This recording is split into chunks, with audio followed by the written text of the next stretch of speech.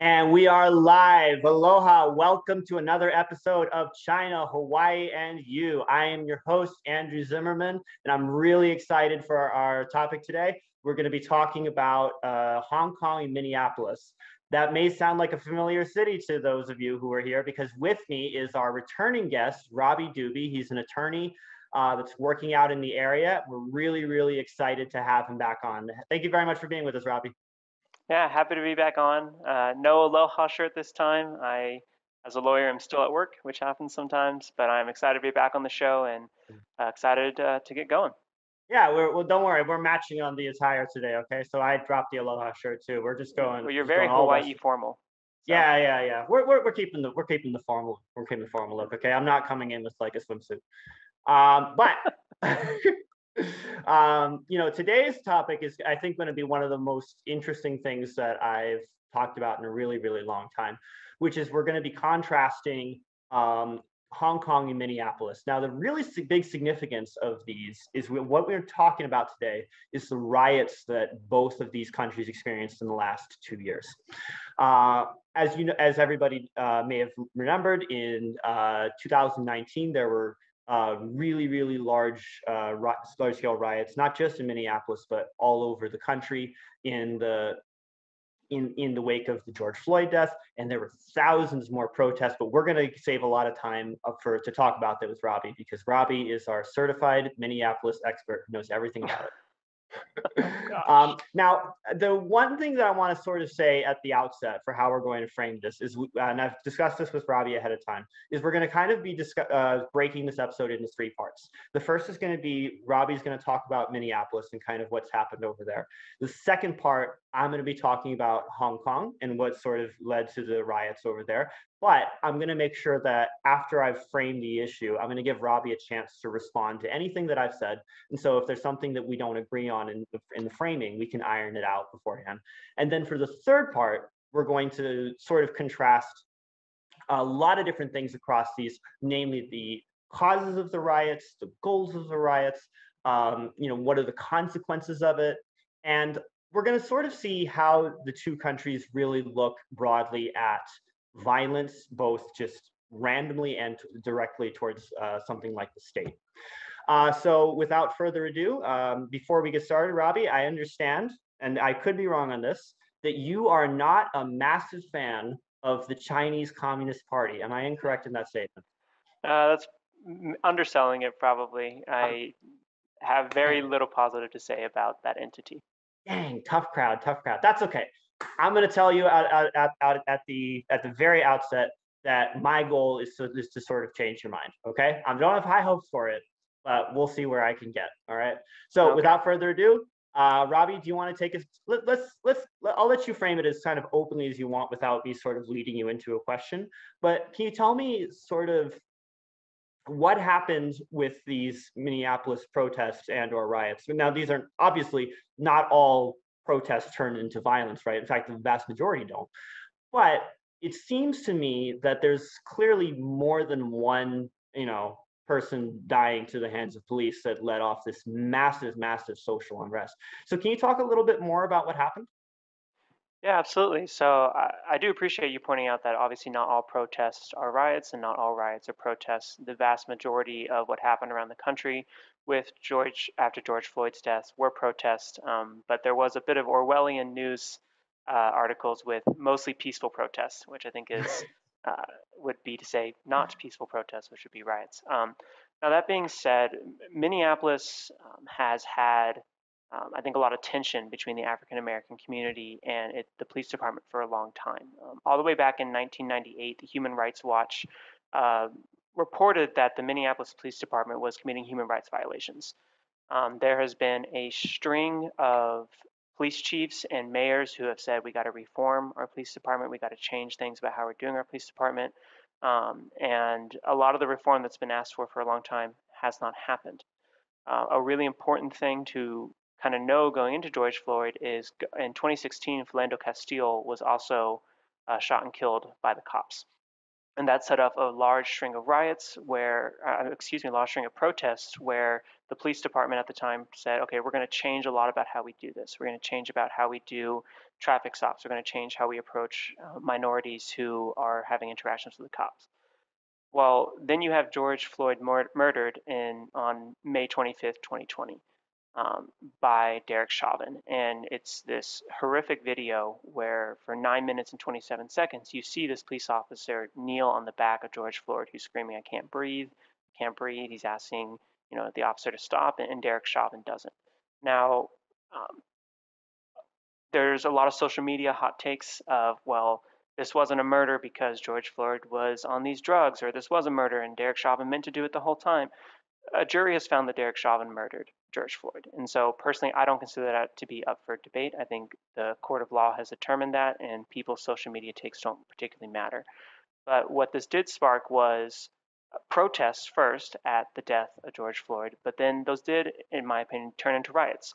You had hundreds of businesses burned down. You had millions of dollars in property damages. You had buildings being burned down as far as the suburbs of Woodbury, which, if you're a Minnesota person, that's pretty far from the core of North Minneapolis where this happened. And so I think that you had decades of building tension where police department and mayors said, we're going to change, we're going to change, we're going to change, just give us time, work with us here.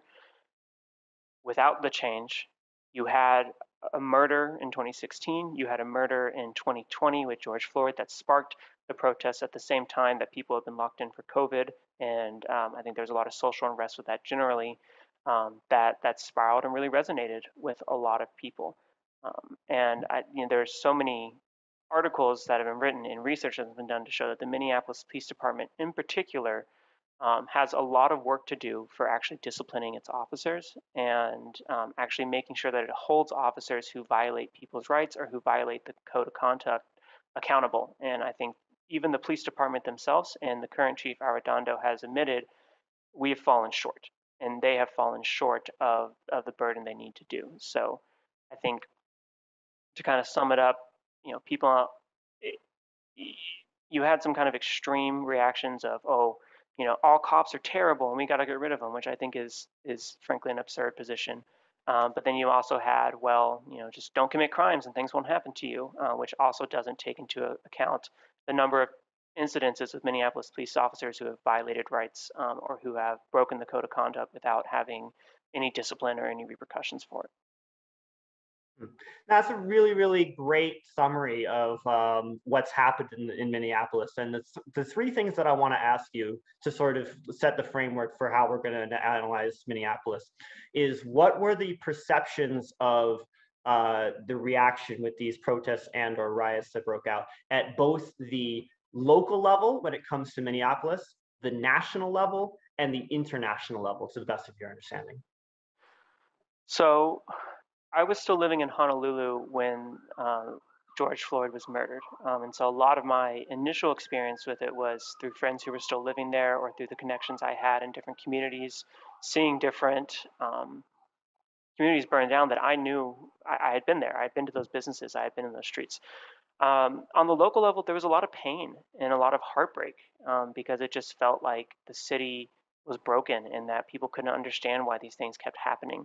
There was a lot of anger. The experience of people in the city itself versus the suburbs versus the exurbs was all very different. Speaking to friends who lived in Minneapolis, it was, why is everyone focusing on the riots when all of this has been mostly peaceful, and we need all these reforms, and why is no one talking about it? And then talking to friends in the exurbs who said, the city's burning, and why is no one doing anything about the city burning? And why can't people just stop rioting? And I think a lot of disconnect between the two sides there. A lot of the people who didn't live in Minneapolis that I saw on social media were either, we got to defund the police and abolish it, and all cops are horrible, or it was, send the military in and crush all of this, which I think is really unhealthy and a sign that people had stopped seeing the human beings in front of them and had stopped seeing George Floyd as a human being who had died, and he was instead of a symbol, and stopped seeing Derek Chauvin as a man who had committed a crime, and instead saw him as symptomatic of all police officers everywhere, which is just not, in my opinion, fair. On the international level, there was a lot of outrage around the world. I think particularly with China, since we'll get to that, I think China really wanted to capitalize on this and use it as a point to divert attention from themselves and divert attention to legitimate critiques of their policies in Hong Kong and around the country of how they were treating dissidents. But even in Europe and around the world, a lot of countries were just really appalled at what they were seeing, and um, I think in a lot of ways rightly so. Yeah. Well, don't worry. We're going to get to the contrast in a second. But now that you've sort of set up the background for what's happened in Minneapolis, and I think you did a really, really excellent job. I don't think there's anything If I can pause you for 1 second, Andrew, just apologize, but I had a timer going for 9 minutes and 27 seconds, which just ended. So that entire time we've talked, that's how long Derek Chauvin had his knee on George Floyd's Wow. Wow. Wow, that's a really he didn't tell me this ahead of time, everybody. So sorry to jump that on you, but I thought no, I'm really it's hard to feel that impact until you really sit there with it. Yeah, I'm really glad that you did that for us, because that gives a really good sense of how terrifying it must have been. So now, but now that you've given the contrast, I want to give a quick minute to sort of talk about Hong Kong. A lot of what I say is not going to be something that's particularly like broadcast in Western media. That's not to say that you won't find it, right? For example, there's plenty of things that you'll find, and maybe not like CNN or like Fox News, but I did do a really, really thorough job, I think, in kind of making sure that my understanding of how Hong Kong got to its situation was correct. So what I'm going to do is I'm going to lay out my understanding of what brought over the Hong Kong riots, and then I'm going to give you a chance to tell me if there's like a quick point of like factual problems that you have with my framing. Does that sound good? Sure. Sounds great. Cool. All right. So a lot of the problems that we sort of experience with Hong Kong extend all the way back into the early 1800s. In the early 1800s, the British were trying to figure out how they were going to finance a massive tea empire. At the time, something like 10% of the entire government's funding came out of tea duties, or like imports that you would get for tea. It was unbelievably popular, but the problem was the British were not able to find anything that would properly, that the Chinese really wanted, right? And then they found opium.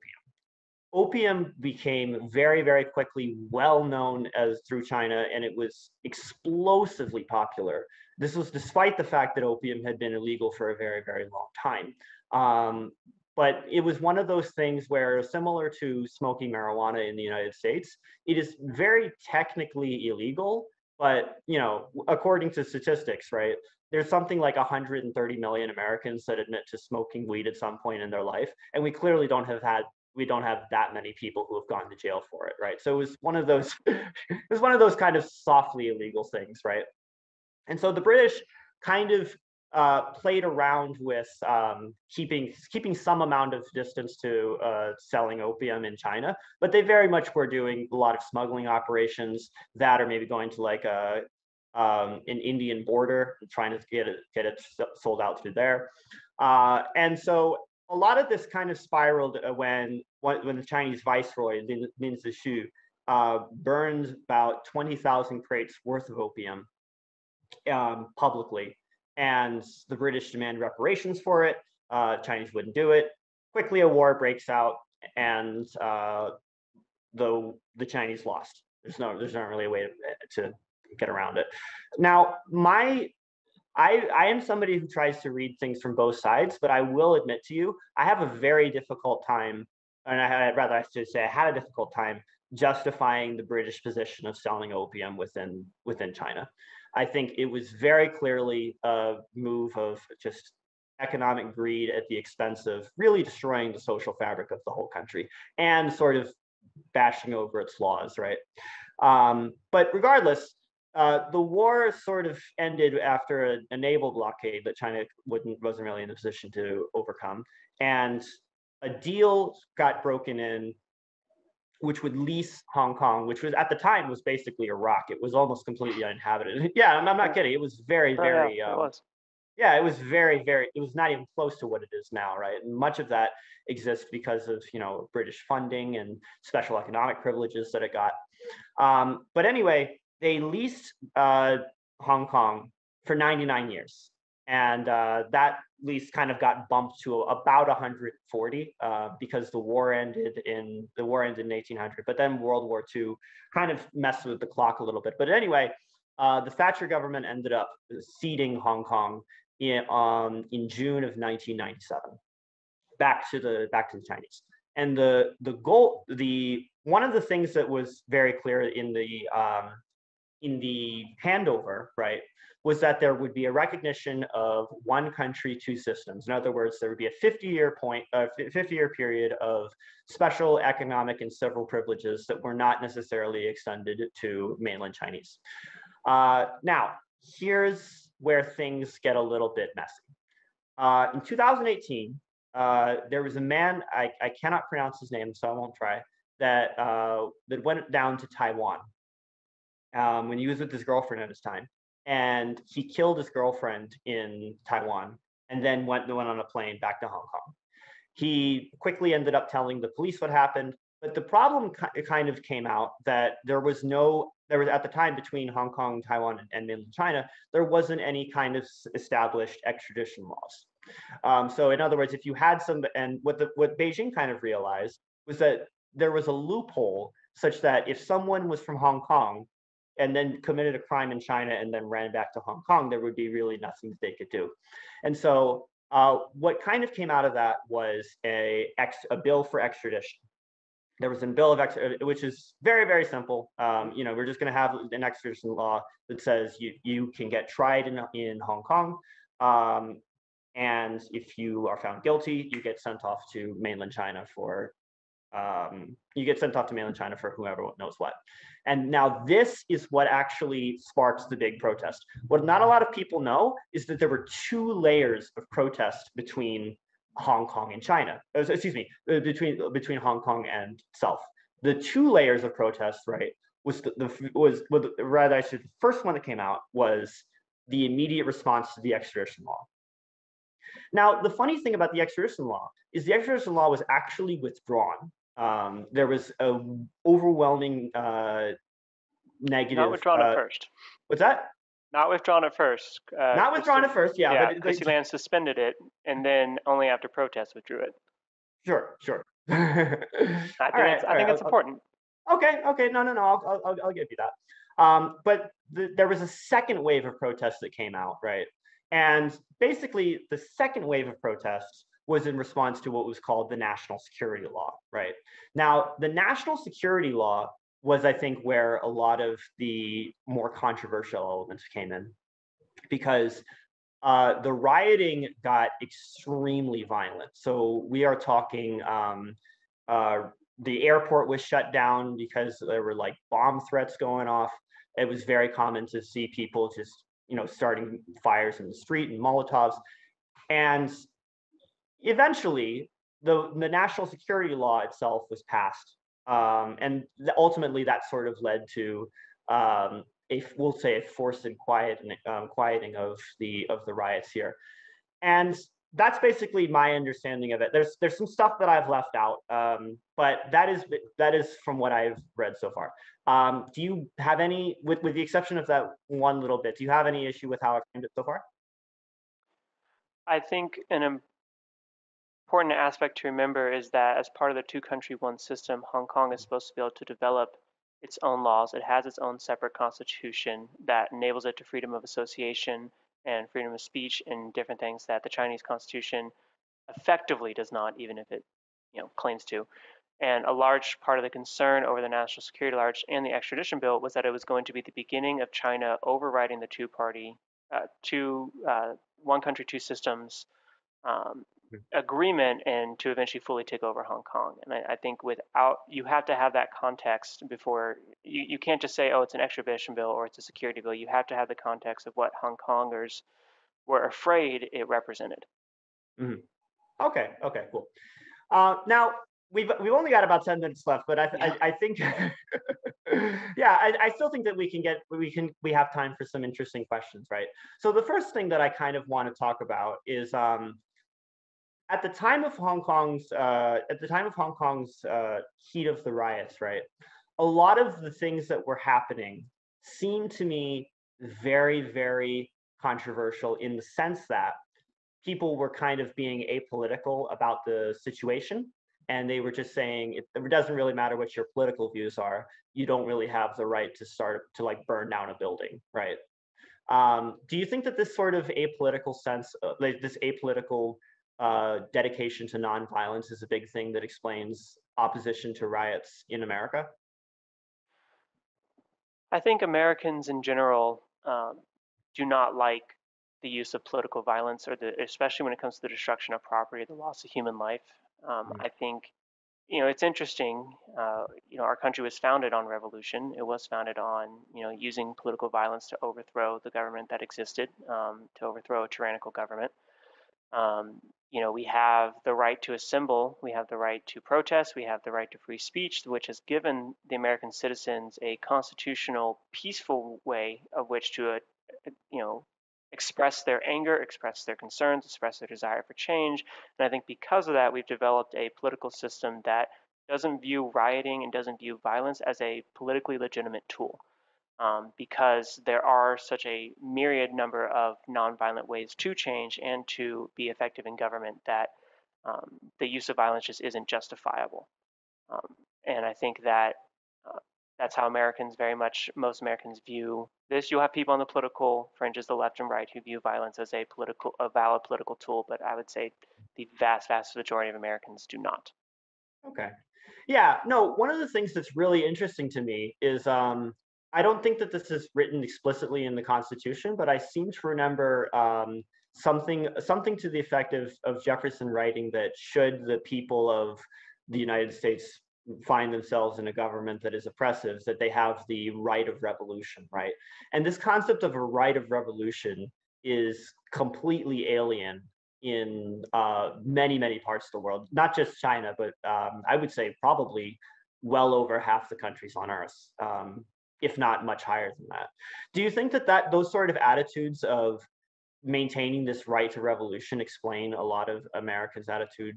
Well, because like, I know you were talking about Americans generally do not support political violence, but it seems like there's always this undertone of like, but we could if we wanted to.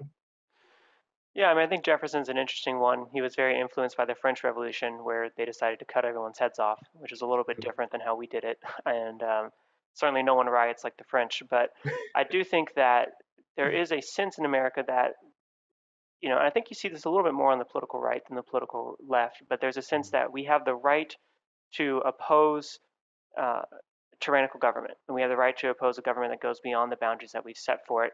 And I think that, that's part of what the idea behind the Second Amendment is the citizens have the right to bear arms, and an armed citizenry is one that the government cannot oppress. So I do think that there is a sense in the American people, and a sense in an American tradition, that there is somewhat a right to revolution.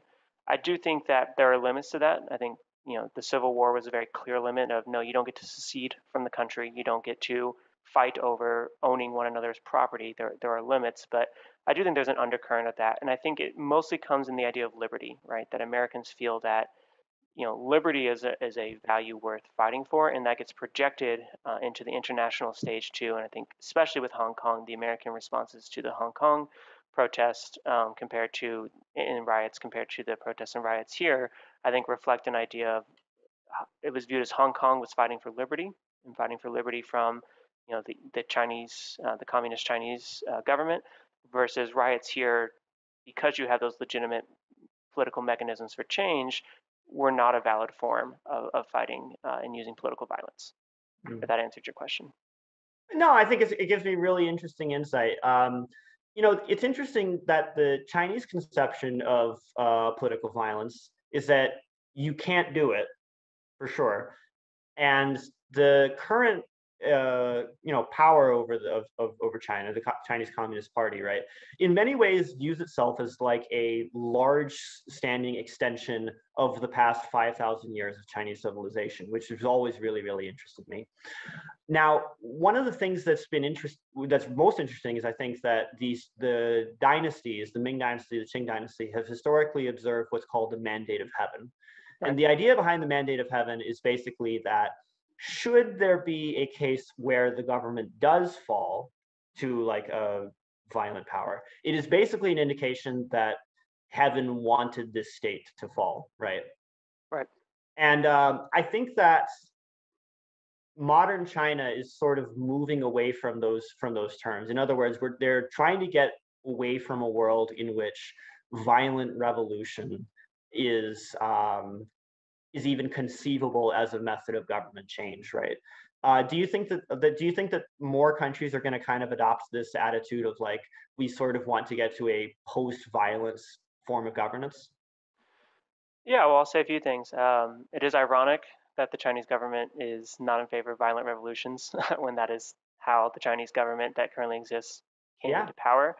And also not surprising that they especially wouldn't want the term mandate of heaven, given their approach to religion. But that being said, I think a big idea of the end of history that came around in the 90s with the fall of the Soviet Union is that we were in a post-war society. We were in a post-conflict society, that everything from here on out was going to be the rise of democracies, going to be the rise of free trade and prosperity globally. And that's an idea that has really stood out. Obviously, no government wants to be overthrown, and I think it should always be the position of any government that peaceful change is the appropriate way to change. But and it also has to be the case that peaceful change has to be possible. That change there has to be a mechanism for which the citizens of any government can peacefully change the system of their government. So I think no government wants to get violently overthrown. I think you are seeing a large rise in authoritarianism and totalitarianism and surveillance states, which instead of creating the conditions where the citizens don't feel the need to overthrow their government because they have legitimate ways to address change, the governments are instead focused on so completely surveilling and oppressing their people that they cannot overthrow them. And I think there's two ways to achieve peaceful governance. One is to oppress your people so much they can't fight back, or one is to create such a peaceful system that there is no need for fighting. And I think a lot of countries, in the 90s, end of history, we were going to go on the peaceful system route. But I think a lot of countries now are going on the oppressive route of oppress your citizens so much that they literally can't fight back against you. yeah. Well, I think we've laid an incredible conversations foundations, but unfortunately time has blown by. And Yeah, real I'm fast. still very pleased with how much we got done. Robby, I want to thank you very, very much for coming down on and talking to us again. It was really, really interesting getting your perspective. And hopefully this is something that on this show, maybe with other guests, maybe with you sometime in the late future, because you're quite busy and I don't want to have you on every week. But we're very, very glad that you came on. Is there anything you want to tell people about where they can find you or any projects that you're working on or anything like that? Yeah, so like I said last time, I'm on LinkedIn, I'm on Facebook. You can email me as well. I think something that is particularly interesting to me at this time period is the United States government has been very reluctant to actually accept any refugees from Hong Kong right now. They've done a big talk about how we got to help Hong Kong fight for democracy and we need to make sure the Chinese government isn't unjustly imprisoning people and stuff. But if you actually look at the numbers of asylum and refugee given to Hong Kong, it's pathetically low in my opinion. And I think that the United States has a duty to accept, Yeah. you know, No. democracy, people who fight for democracy. So if I can pitch anything, it would be to call your representatives, call your senators, and ask them to fight um, for freedom fighters from Hong Kong, not freedom fighters, but people fighting for democracy to get asylum and refugee status in America. I agree. Look, if someone doesn't want to be in Hong Kong, I want to get them. I want to get them a way out. And I feel that I extend that. I extend that to all immigrants. Okay, I'm very, very pro freedom of movement guy. But that's a lot of things that we could lay on the table, but we're going to have to end it there. Robby, thank you very, very much for coming back on, telling us a little bit more and helping us kind of make these comparisons of how the two countries see riots and violence. I really, really liked your perspective. I'm sorry I didn't get to change your mind on the CPC, but maybe that'll come someday. Well, probably not, but I respect you trying. All right. Thank you very much. Aloha, everybody.